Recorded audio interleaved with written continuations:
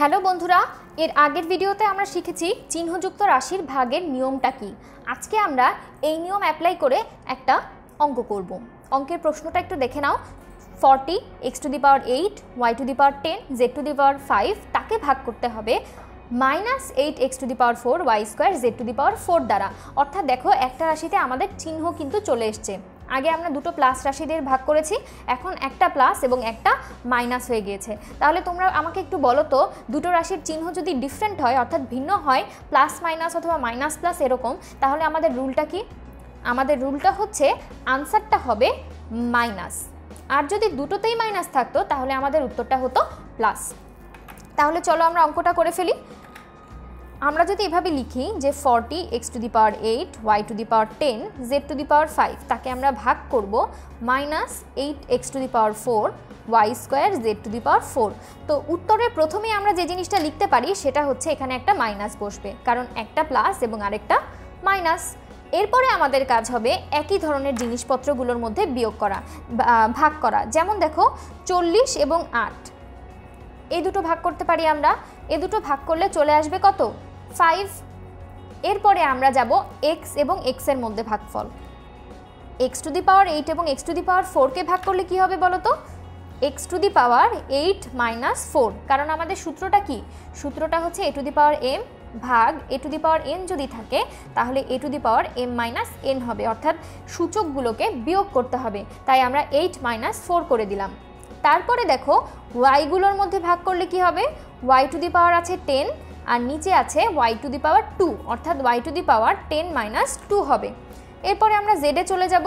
z-এ গেলে z⁻5 আর নিচে আছে z⁻4, তাহলে হয়ে যাবে z⁻5 - 4। এখন যদি আমরা এই ছোট ছোট বিয়োগগুলো করে ফেলি তাহলেই কিন্তু আমাদের উত্তরটা চলে আসবে। মাইনাস বসলো, 5 বসিয়ে দিলাম। x⁻ হবে 8 - 4 অর্থাৎ 4, y⁻ হবে 10 - 2 অর্থাৎ 8 এবং z⁻5 - 4 অর্থাৎ 1। 1টা আমরা লিখি না, অর্থাৎ কিছু না লেখা মানে হচ্ছে z⁻1 আছে, তাহলে আমরা শুধু z লিখলাম।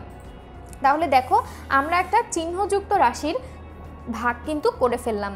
তোমরা যদি এই পদ্ধতিটা বুঝে থাকো তাহলে ভিডিওটা পজ করো এবং এই যে এখানে একটা অঙ্কের প্রশ্ন লেখা আছে এই অঙ্কটা করে ফেলো।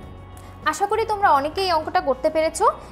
আমি আবার একটু দেখিয়ে দিচ্ছি। দেখো 45 x⁻13 y⁻9 z⁻4, তার আগে আছে একটা মাইনাস এবং তাকে ভাগ করতে হবে -5 x⁻6 y³ এবং z² দ্বারা।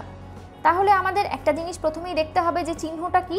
এটাও মাইনাস, এটাও মাইনাস, তাহলে চিহ্নটা কি হবে বলো তো? প্লাস হবে।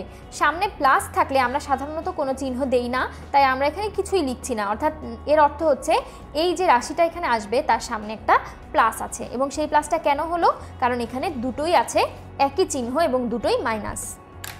তাহলে দেখো আমরা একই ধরনের রাশিগুলোর মধ্যে ভাগ করে ফেলি। 45কে আমরা 5 দিয়ে ভাগ করব, তাহলে হয়ে যাবে 9।